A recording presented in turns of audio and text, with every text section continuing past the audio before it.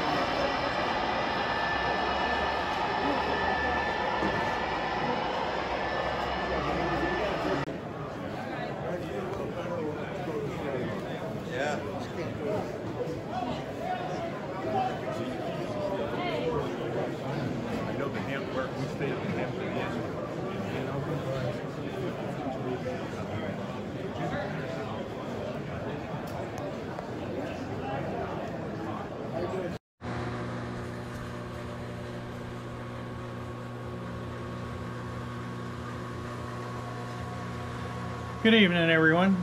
Alright, so I'm home from York, and I'll give my take on it. It might not be the most popular, but I've gone to numerous shows at this point. But I've always attended the Thursday show, which is just for TCA members. This show, to me, was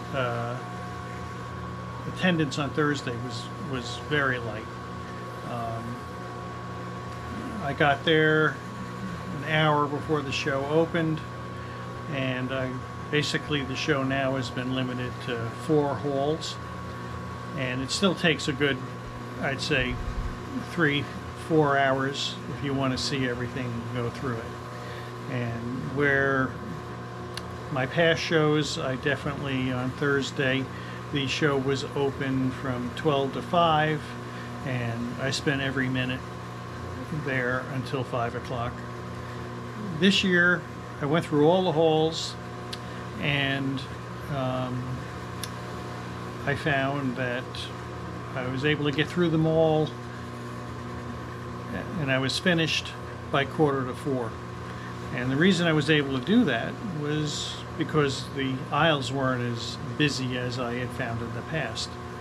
Now, with that being said, I still was able to find everything I had on my wish list. And there were some of them it was one-ofs, and others, I found 2 or 3 of them. So it was still definitely well worthwhile going, and I will continue to go and support them. A lot, if you followed it, has been made the fact that Lionel as a corporation did not attend this show. I really don't think that matters in the whole scheme of things. What I found at this show that was different was there were much more high-end items than there were for the average collector. You could find numerous vendors had new in the box post-war stuff. So kind of very hard to find, but do you want to pay that premium? And to me, I usually don't do that. So with that being said, though, it's still very well attended. I spoke with a number of the vendors. When I ended my day at Orange Hall, and Orange Hall was at half capacity. But talking to the vendors over in Red Hall, especially, Red Hall seemed to be the hot spot at this show. And at the end of the day, they were very happy. The vendors said they had steady flow all day long, and then if you followed up on Friday's attendance, was very well attended. So I don't know if you can draw any conclusions from that, where okay, so the TCA members didn't show up on Thursday, but Friday and Saturday was very well attended, and everybody was happy with the attendance. So we're still alive. One of the things that was very good to see, and I was laughing as I was going through buying my stuff, there was an 8-year-old in a debate with a vendor about what he wanted in reference to post-war and what should go with particular locomotives. And I definitely saw a strong presence of younger people between 8 and I'll say 8 and 18 that had interest in the hobby, and it also seems that their interest mainly was in post-war stuff. So take it for what it was. It was a successful show. Happy I went, even though Lionel as a corporation wasn't there, but it was well worth attending, and I will continue to make my pilgrimage twice a year up to York.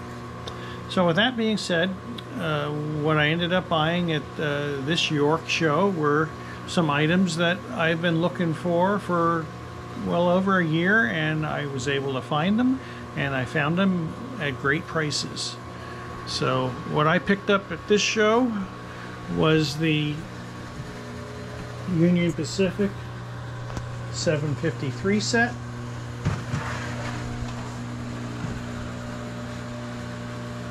I never really talk prices, but I found this set, and it was cheaper than anything on eBay, and I actually saw it in the beginning of the show and told the vendor, okay, I'm going to keep looking and I'll come back.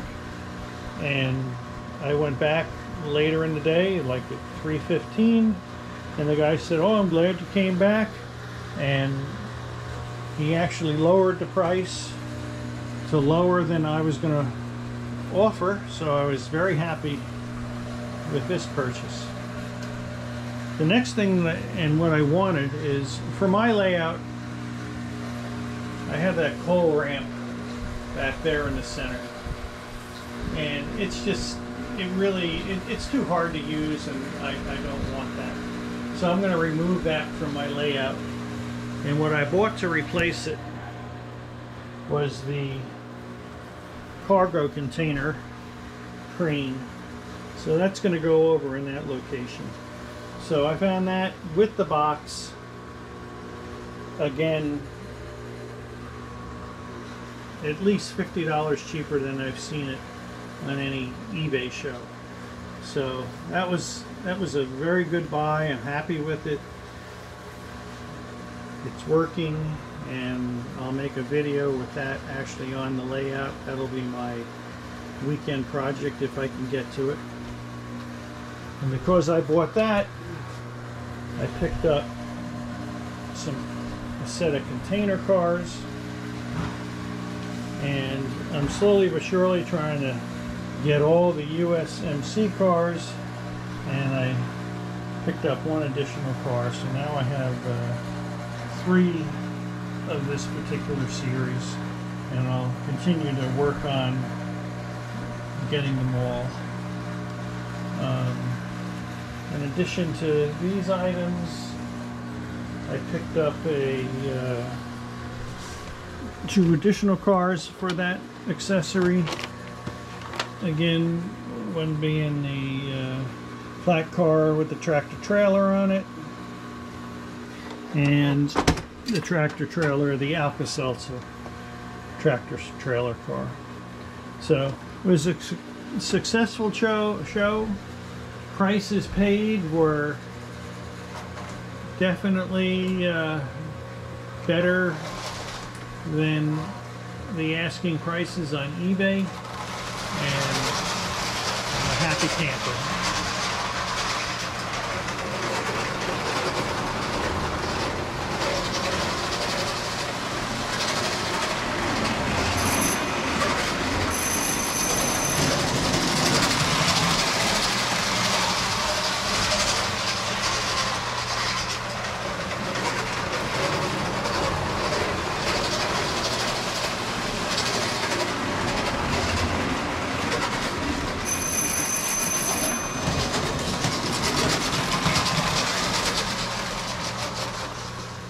Alright, I'll put some footage of the actual show itself, and I'll edit this all up, and I'll be posting a video.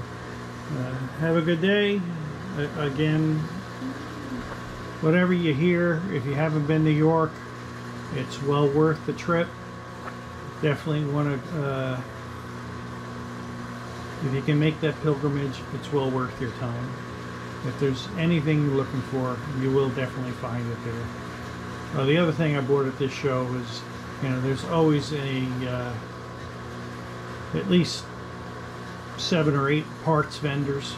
So I spent a lot of time just picking up light bulbs and the little odds and ends that I know I'll use as I continue the hobby. So I wish you all the best. My next big event is going to be October 19th. I live in Florida, so the Southern Division's main show this year is in the Orlando area.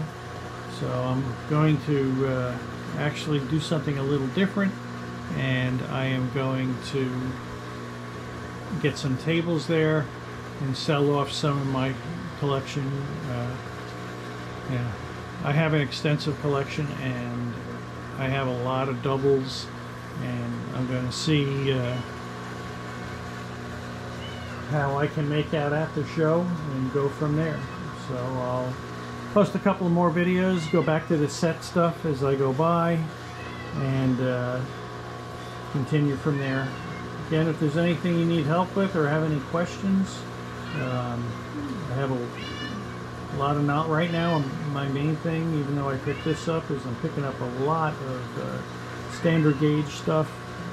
I just think it's